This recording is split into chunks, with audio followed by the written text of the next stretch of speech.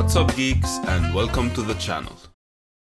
In the previous videos of the series, we took the application we created in our SpringBoot series, wrapped it inside a Docker container, and then accessed that web application from a browser running on our local machine. Today we are going to take this one step further by introducing some kind of database to store the videos we are creating inside it. But wait, isn't that what we were previously doing? Well, our previous app relied on an in-memory database, making it easier to package everything in one go. But now we are going to make use of an actual DB like Postgres in this example.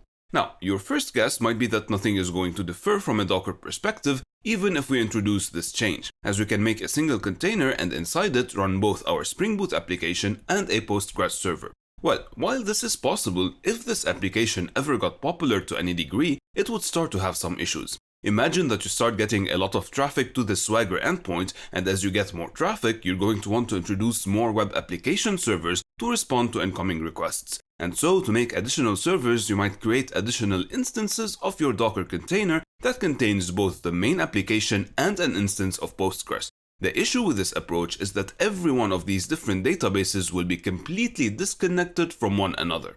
And so, one server along with one DB instance inside one given container might think that video with ID number 1 exists, whereas another instance might think otherwise. So, in general, we would not want to create multiple instances of a DB for a single app. Instead, we would want to have one single instance, and then, if we need to scale up the web application itself, we could just scale the server by making additional instances.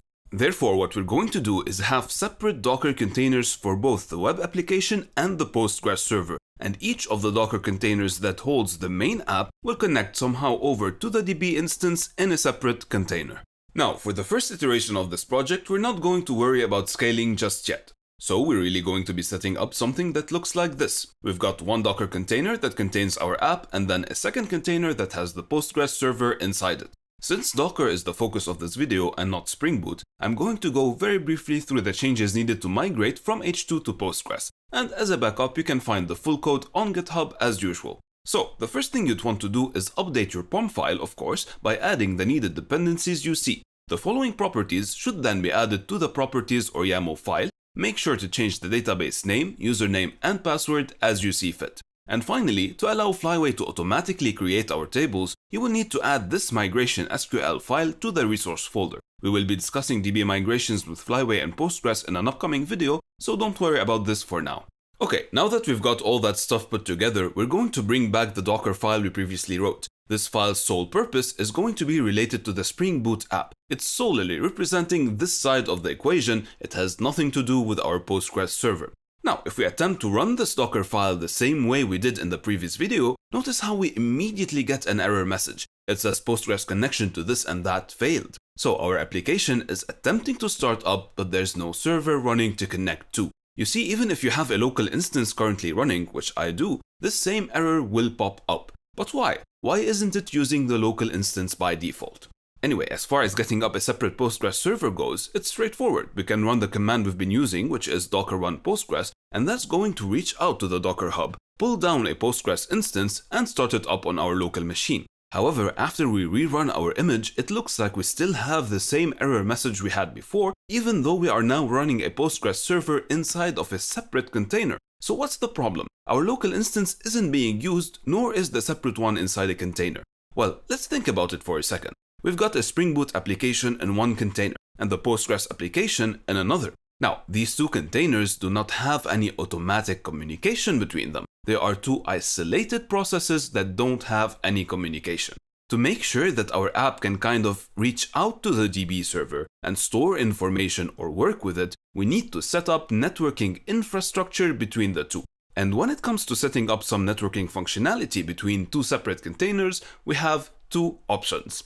The first one is making use of the Docker CLI that we've been making use of throughout this series so far. However, the issue with it is that it's just a real pain to do, as it involves rewriting a handful of commands every single time we start our containers. Or, the second option we can make use of, Docker Compose. To do that, flip back to the terminal and run docker-compose. You should see some content appear on the screen and list out a series of different options tied to this command for you to run. The best thing I can tell you about Docker Compose is that it exists to keep us from having to write a ton of different repetitive commands with the Docker CLI. The other big thing that Docker Compose is going to do is that it's going to make it very easy and straightforward to start up multiple Docker containers at the same time and automatically connect them together, and it's all going to happen behind the scenes. Now, to make use of Docker Compose, we're going to take the same commands that we were running before, like docker build or docker run, but we're going to encode these commands into a special file in our project directory called docker-compose.yaml. Let's try to write that Docker Compose file. We will first start by specifying the version of Docker Compose that we're trying to use with this formatted file. We will dive into the specifics of Docker Compose and all the features it has to offer in detail in a future video. For now, we said that we needed 2 containers. Let's represent that by services, one for the app and another for the DB.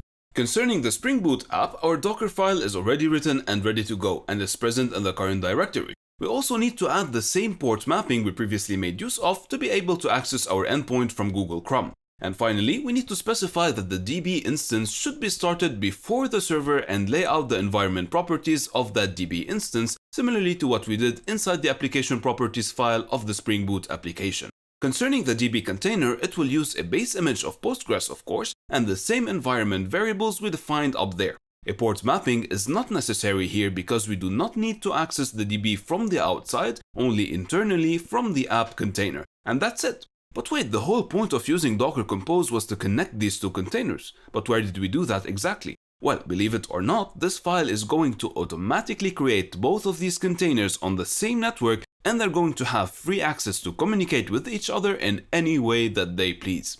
So when 2 containers are created using Docker Compose, we don't have to go through any port declaration. The port mapping we wrote in the file was solely to open container access to our local machine. We don't have to take any additional steps to connect the 2 separate containers. Now that everything is set up, let's figure out how to make use of Docker Compose using this file. To do that, we're going to run the command docker-compose up. After we run it, the first line we see says network created, confirming that Docker Compose is automatically making a network to join these 2 containers together.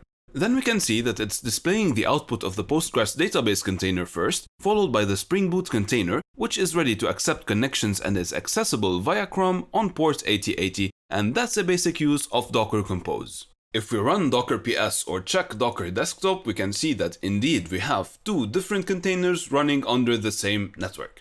Stay tuned for the next videos of this series in which we dive deeper into Docker Compose, take our application and files and polish them into a production-grade workflow. So that's it for this video. I hope it was helpful. Thank you guys for watching. Take care and I will see you in the next one.